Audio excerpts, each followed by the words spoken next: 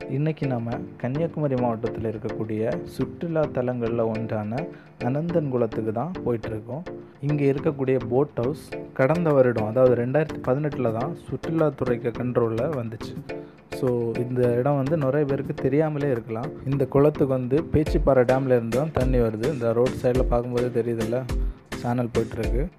மார்த்தாண்டத்தில் இருந்து வர்றவங்க NH 66 பிடிச்சி பார்வதிபுரத்தில் போட்டார் ரோட்டில் ஏறி திலேராம் ஹாஸ்பிட்டலில் இருந்து கொஞ்சம் முன்னாடி போய் ரைட் எடுத்திங்கன்னா பிள்ளையார் கோயில்னு ஒரு ஜங்ஷன் வரும். அதிலேருந்து கோண ரோடை பிடிச்சி கொஞ்சம் முன்னாடி போனீங்கன்னாலே வலது பக்கம் போட் ஹவுஸ் அப்படின்னு, அனந்தன்குளம் போட் ஹவுஸ் அப்படின்னு போர்டே வச்சுருப்பாங்க.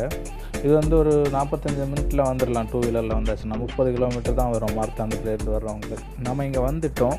Welcome to boat house அனந்தன்குளம். இது ஒரு பெரிய குளம் மாதிரி தெரியுது. வாங்க உள்ளாடி போய் பார்ப்போம் என்னெல்லாம் இருக்குது அப்படின்னு. 11 போட்டு வச்சுருக்காங்க இங்கே. அதில் 4 போட்டு 2 பேர் தான் உட்காரக்கூடிய பெடல் போட்டு. இதில் லவ்வர்ஸ், புதுசாக கல்யாணம் ஆனவங்க அந்த மாதிரி ஆட்கள் போகலாம். அது மாதிரி 4 போட்டு 4 பேர் உட்காரக்கூடிய, அதுவும் பெடல் போட்டு தான். நம்ம தான் மிதிச்சு போனோம். அது ஃபேமிலி, ஒரு 2 பிள்ளைங்க, பேரண்ட்ஸ் இருக்கக்கூடியவங்களுக்கு அது நல்லாயிருக்கும். அது மாதிரி இன்னும் ஒரு 3 போட்டு அந்த ரோவிங் போட் அப்படின்னு சொல்லுவாங்க. நம்ம தான் அந்த இழுத்து கொண்டு போவோம், அந்த துடுப்பு வச்சு இழுத்து கொண்டு போகும். அதில் 3 பேர் உட்காரலாம். கட்டணம் எப்படின்னு பார்த்தீங்கன்னா, அரை மணி நேரத்துக்கு 100 ரூபா வாங்குகிறாங்க. சின்ன பிள்ளைங்க 5 வயசு கீழே உள்ளவங்க இருந்தாச்சுன்னா கட்டணம் கிடையாது. நான் இப்போ 2 எடுத்துருக்கிறது பெடல் டைப்பு, 2 பேர் உட்காந்து போகக்கூடியது. நானும் என்னோடய தோழியும் வந்திருக்கோம்.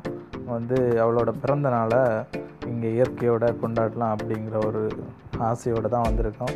இது பெடலை ரொம்ப ஹார்டாக எல்லாம் மிதிக்க வேண்டாம், மெதுவாக சாஃப்டாக மிதித்தாலே அது போகும். இன்கேஸ் நமக்கு முடியலை அப்படின்னா அசிஸ்ட் பண்ணுறதுக்கு அவங்கள கூப்பிடலாம், ஒருத்தர் வருவார். ஸோ அந்த மாதிரி கண்டிஷன் வரும்போது அவங்களுக்கு ஒரு 50 ருபீஸ் எக்ஸ்ட்ரா கொடுக்கணும். இங்கே சின்னதாக தெரிகிறது தான் நம்ம ஆரம்பித்த இடம். இங்கேருந்து இவ்வளோ தூரம் நாங்கள் வந்துட்டோம். இதில் இருக்கக்கூடிய அந்த லிவரை லெஃப்ட்டில் நம்ம மூவ் பண்ணோன்னா படகு ரைட் சைடில் போகும், ரைட்டில் மூவ் பண்ணோன்னா படகு லெஃப்ட் சைடில் போகும். பெடலையும் லிவரையும் யூஸ் பண்ணாத சுச்சுவேஷனில் படகு அப்படியே நிற்கும். நடுவில் தண்ணி, 2 பக்கமும் பச்சை பச்சைன்னு மரங்கள். இடையில பார்த்திங்கன்னா மவுண்டன், மலை தெரியும். அதுக்கப்புறம் மேலே பார்த்திங்கன்னா நீல நிறத்தில் வானம். இதெல்லாம் பார்க்கும்போது நமக்கு இயற்கை மீது ஒரு காதல் வரும். அந்த காதலில் நம்ம மனசில் இருக்கக்கூடிய பாரங்கள், சுமைகள் எல்லாத்தையும் மறந்து ஒரு 3 மணி நேரம் நிம்மதியாக ஜாலியாக இருந்துட்டு போகக்கூடிய இடம் தான் இந்த அனந்தகுளம் போட் ஹவுஸ். அப்புறம் நான் ஏற்கனவே சொன்னது தான், இந்த குளத்தை நிரப்பக்கூடிய தண்ணி பேச்சிப்பாறை டேமில் இருந்து வரக்கூடிய தான். பொதுவாக ஒரு வருஷத்தில் 8-9 மாதம் இங்கே தண்ணி நிறைஞ்சிருக்கும். பாருங்கள் எவ்வளோ அருமையான வியூ. இந்த இடம் கன்னியாகுமரி மாவட்ட சுற்றுலாத்துறைக்கு ஒரு புது வரவுன்னே சொல்லலாம். 2018 தான் ஆரம்பித்தாங்க. இங்கே இன்றைக்கி வீக் டே ஆனதுனால இங்கே அந்தளவுக்கு கூட்டம் இல்லை. ஹாலிடேஸில் எல்லாம் பரவாயில்லாமல் போட் சவாரிக்கு ஆட்கள் வருவாங்க. இங்கே பாருங்கள், கரையில் மரத்தடியில் ஒரு பசு புல் மேய்ஞ்சிட்ருக்கு. இதெல்லாம் தண்ணிக்கு உள்ளாடி இருந்து பார்க்கும்போது தனி சுகம்தான் கிடைக்குது. கிராமத்துக்காரர்களுக்கு மட்டும்தான் இந்த வாழ்க்கை கிடைக்கும். சிட்டியில் இருக்கவங்க, கிராமத்தில் இருக்க ரிலேஷனோட வீட்டுக்கு வரும்போதாவது இந்த மாதிரி இடத்த கண்டுபிடிச்சி கண்டிப்பாக போய் என்ஜாய் பண்ணுங்கள். அப்போ தான் மனசும் உடம்பும் கொஞ்சம் குளிர்மையாக இருக்கும்.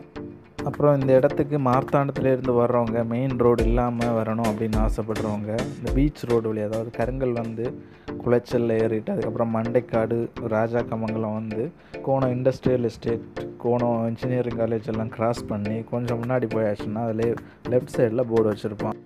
மார்த்தாண்டம் வழி வாரது ஒரு 45 மினிட்டில் வந்துடலாம் 2 வீலரில். இது ஒரு 10 மினிட்ஸ் இல்லைன்னா ஒரு 5 மினிட்ஸ் தான் ஆகும். 55 மினிட் ஆகும், அவ்வளோதான். மார்த்தாண்டம் வழி ஒரு 30 கிலோமீட்டர் ஆகும். இது 6 கிலோமீட்டர் ஜாஸ்தி, 36 கிலோமீட்ரு. ஆனால் இந்த வழி வந்தாச்சுன்னா டிராஃபிக் கொஞ்சம் கம்மியாக இருக்கும். நாகர்கோவில் இருந்துன்னா இது ரொம்ப பக்கம், 10 மினிட்ஸில் வந்துடலாம். ஒரு 3.5 கிலோமீட்டர் தான் இருக்குது. அது மாதிரி இப்போது நான் ஒன்று சொல்ல மறந்தேன். இந்த படகுல ஏறும்போது நமக்கு உயிர் காக்கும் கவசம், அதாவது லைஃப் ஜாக்கெட் கொடுப்பாங்க. அதை நம்ம போட்டுட்டு தான் வரணும். நாங்கள் போட்டிருக்கோம், பார்த்திங்கன்னா தெரிஞ்சிருக்கோம் உங்களுக்கு, ரெட் கலரில் இருக்கும். இந்த குளம் 5 அடியிலேருந்து 10 அடி வரைக்கும் ஆழம் உடையது.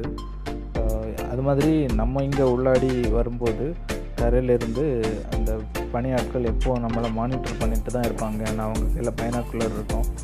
ஸோ நம்ம படகுல அவங்க முதல்ல சொல்லிடுவாங்க கண்டிஷன். இல்லைன்னா அங்கே எழுதிக்கிட்டு இருக்கோம், நீங்கள் நிபந்தனைகளை வந்து ரீட் பண்ணிகிட்டே வரலாம். அது என்னென்னா, நம்ம படகுல வந்து மது அருந்தவங்கள அனுமதிக்க மாட்டாங்க. அது மாதிரி சவாரி பண்ணுறவங்க வந்து ஒரு சைடில் எலும்பி நிற்கக்கூடாது. சிலவங்க வந்து எலும்பி நின்று செல்ஃபியெல்லாம் எடுப்பாங்க. அந்த மாதிரி எலும்பி நிற்கக்கூடாது. படகுல சவாரி செய்கிறவங்க தங்களோட இடங்களை மாறி மாறி இன்டர்சேஞ்ச் பண்ணக்கூடாது. இந்த மாதிரி பல நிபந்தனைகளை என்ட்ரன்ஸ்லேயே அவங்க போட்டிருக்காங்க. ஸோ அதை ரீட் பண்ணிட்டு வரணும். இன்கேஸ் நம்ம அதில் ஏதாவது தவறு பண்ணால் கூட அவங்க நம்மளை மானிட்டரைஸ் பண்ணிட்டு தான் இருப்பாங்க. உடனே நம்மளோட மொபைல் நம்பர் அங்கே நம்ம கொடுத்துருப்போம். அந்த நம்பருக்கு அவங்க கூப்பிடுவாங்க.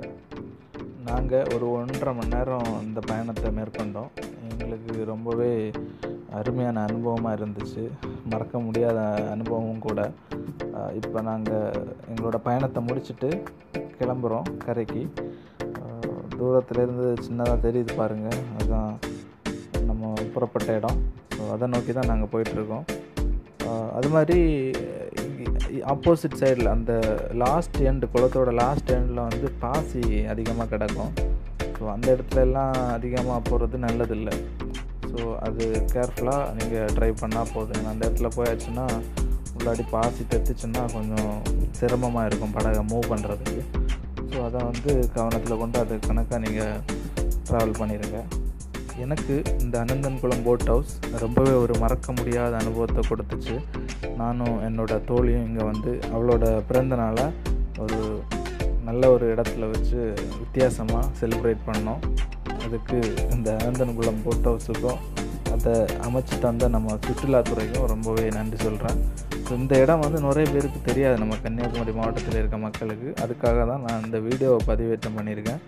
ஸோ இதை பார்த்தாவது மக்கள் கன்னியாகுமரி மாவட்டத்தில் அதிகமாக டூரிஸ்ட் பிளேஸ் இல்லை நம்ம பார்த்த பிளேஸ் தான் திரும்ப திரும்ப போகணும் அப்படின்னு இருக்கவங்க இந்த மாதிரி புது வரவான இந்த அனந்தன் குளம் போட் ஹவுஸுக்கு வந்து நீங்களும் உங்கள் ஃபேமிலியோடு வந்து என்ஜாய் பண்ணலாம். இந்த பர்த்டே பார்ட்டியெல்லாம் செலிப்ரேட் பண்ணுறவங்க ஒரு பிளானோட வந்தீங்கன்னா இன்னும் நல்லாயிருக்கும். இப்போ எக்ஸாம்பிள் கேக்கு கொண்டு வரலாம், இல்லை வேறு ஏதாவது ஃப்ரூட்ஸு சாப்பிட்றதுக்கு எடுத்துகிட்டு வரலாம். ஸோ இந்த மாதிரி ஏதாவது பிளானோட இங்கே வந்தீங்கன்னா இன்னும் கொஞ்சம் உங்களுக்கு இன்னும் ரொம்ப பிடிச்சதாட்டும் மெமரபிளாட்டும் இருக்கும். ஸோ நாங்கள் பக்கத்தில் ரீச் ஆகிட்டோம். ஸோ அந்த பணியாள் வந்து எங்களுக்காக வெயிட் பண்ணியிருக்காரு. ஸோ அவர் நாங்கள் அந்த டெஸ்டினேஷனை ரீச் பண்ணதும் அவர் படகை இழுத்து கட்டிட்டு எங்களை வந்து மேலே கை தந்து மேலே ஸ்டெப்பில் ஏற்றி விடுவார். அவ்வளோதாங்க. இந்த வீடியோ பிடிச்சிருந்துன்னா லைக் பண்ணுங்கள், ஷேர் பண்ணுங்கள், கீழே கமெண்ட்டில் மறக்காமல் கமெண்ட் பண்ணுங்கள். என்னோடய channel all in all அன்புவுக்கு support பண்ணி சப்ஸ்கிரைப் பண்ணுங்கள்.